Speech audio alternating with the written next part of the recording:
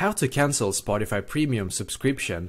Hello everybody and welcome to this video where I'm going to show you exactly how to cancel your Spotify Premium subscription, but make sure that you watch this until the very end so that you don't make any mistakes in this process.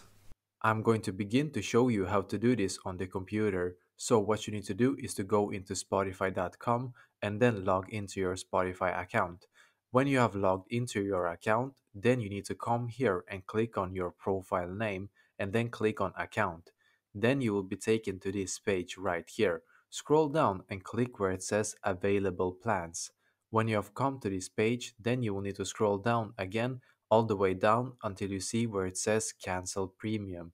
Then when you have come here, click on continue to cancel. To do the same process in mobile, then you need to go into your mobile browser and search for spotify.com, then log into your account, and when you have done that, then you need to click on this settings wheel. Now click on view account.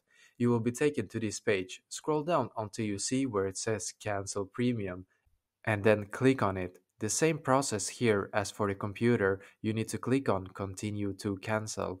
When you have canceled your Spotify Premium, then you will still be able to use their premium function until the premium plan runs out, just so you know. And you will see in here for how long you will be able to use Spotify Premium.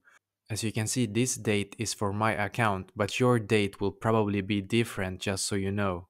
Let me know in the comments below if you have questions. I will try to answer to as many as I can, so don't hesitate to ask.